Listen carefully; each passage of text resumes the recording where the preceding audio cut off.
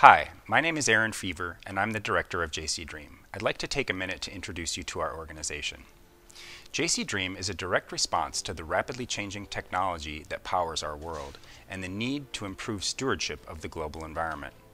Back in 2015, members of the Washington State Legislature recognized that the world's economy was transitioning away from fossil fuels and moving toward a clean energy future. Renewable technologies such as wind and solar emit much less carbon, but they require critical materials, elements and minerals that are not readily available. These materials may come from parts of the world that are fraught with geopolitical concerns, human rights issues, or have a poor environmental track record. Others are difficult to mine or refine, requiring fresh water, energy, or chemicals.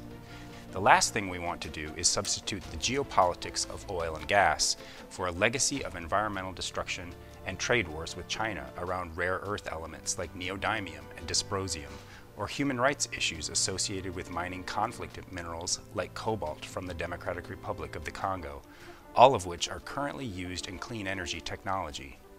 Let me give you one telling example that we can all relate to. My iPhone now uses about 75 different elements, where the first cell phones used only 30. The battery is made using cobalt, the screen uses indium, and the speaker uses neodymium. These elements all have their own sets of issues. However, the real concern arises when you consider the mass of materials required, because the same cobalt is needed for electric car batteries. Solar cells rely on indium, and wind turbines and electric motors require neodymium. We have to find alternatives, and we have to find them now. So this is our challenge. It is a huge one, but we have to start somewhere. JCDREAM has chosen to focus on clean energy, transportation, and recycling of critical materials. Now is the time to make the right design choices, the right business choices, and the right geopolitical choices to ensure that our future is built on sustainable resources. We thank you for joining us in this important effort.